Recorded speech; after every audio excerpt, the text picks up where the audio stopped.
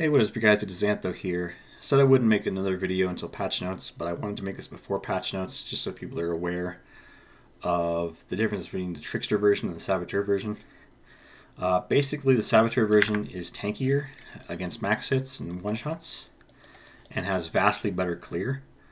The Trickster version isn't a slouch at clear because I'm going to be running two 15% AoE cluster jewels with Set and Forget and Guerrilla Tactics. So it's going to get 30% AoE there, and it's also going to pick up 12% AoE here. I messed something up in this tree. This should be picked up for the extra AoE. That gives me a 3.4 AoE radius.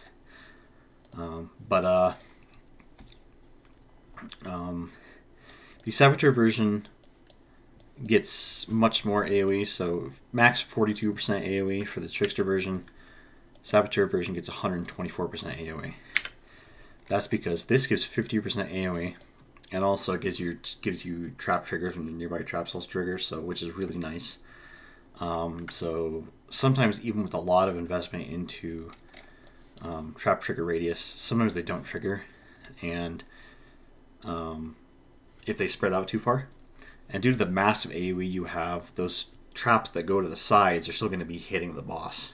So you're going to have kind of more consistent single target than Trickster. So although the Trickster does about 31 million DPS and the Saboteur does about 26 million, the Saboteur probably has comparable DPS due to DPS uptime and easier placement. So they probably have comparable effective DPS. And Saboteur has much better clear because this gives 8% AoE, 8% AoE, 8% AoE, 8% AoE. And this is just like 10% more damage. This is a lot of damage reduction, 15% reduced taken, and blind. Got trap throwing speed, area damage, it's great. And then you just get Pyromaniac by default, which is really nice. Immune to Night and Shock, and 10% regen, which we turn to ES regen through Zealot's Oath. That's how we're getting that 2000 ES regen when comboed with this 2% Energy Shield regen mastery here. So, Saboteur, much better clear, better one-shot avoidance, but more inconsistent, about the same effective DPS due to the bigger AoE and the chain reaction trap triggering. However, Trickster has more consistent ES recharge, and that's a huge thing actually. I don't want to undersell it. It actually is a big thing, but because you get 50% chance for energy shield recharge to start when you suppress spell damage. So basically, you get hit by 2 spells, and you're basically going to have a ES recharge, which is unstoppable through Wicked Ward.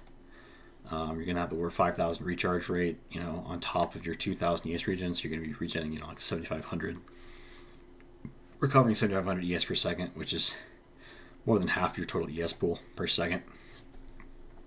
And it's unstoppable due to Wicked Ward. And that's also big on no regen maps. Although I probably wouldn't run no regen maps because you need mana regen. You technically could run a mana flask, except you're kind of capping your res with ruby, sapphire, and topaz flasks. So that would be kind of an issue. You technically could do it if you have one element that's overcapped by enough.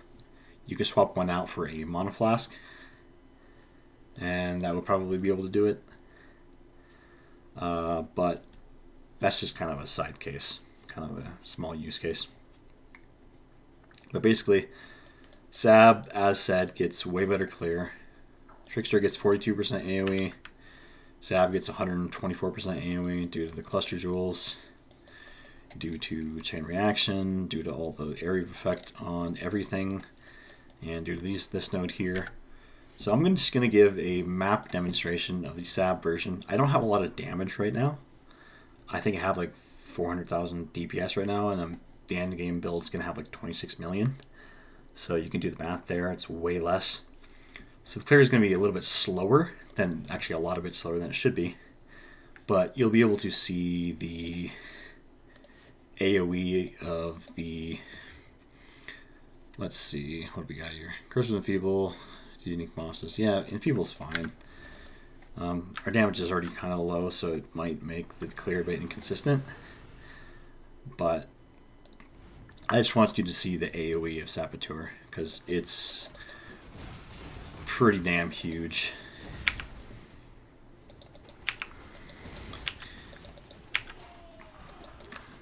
And it looks beautiful with MTX.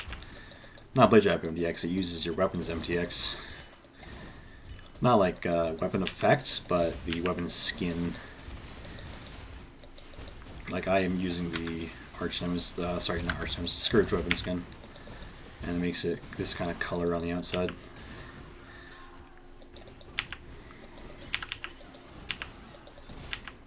As you can see, for a trap build, this actually isn't that bad. This is literally not that bad. It's pretty big AoE. Once you have enough damage, you can swap in cluster traps instead of swift assembly and have even better clear still. I think I have a cluster trap sitting around here somewhere. I'll see if I have enough damage to do this.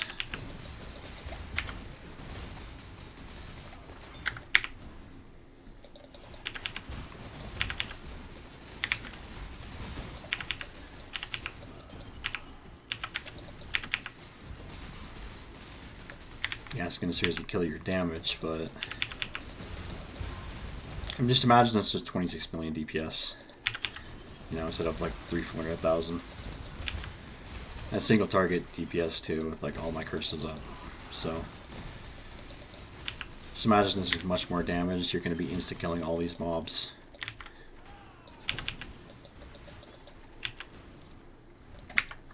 So let me put this back in here. And do the boss real quick.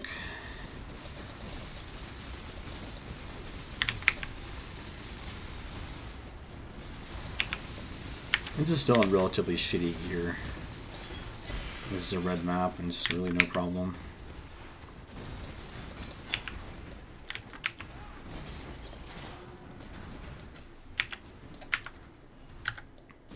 I don't have any portal scrolls. But whatever, that's basically the video, so don't really need a portal out. But Saboteur is, I'm probably going to start Saboteur actually. It's just much better clear. Trickster is a little bit tankier, a little bit better ES recharge, but Saboteur is better in a lot of regards actually. It's actually better in a lot of regards. So, peace out you guys.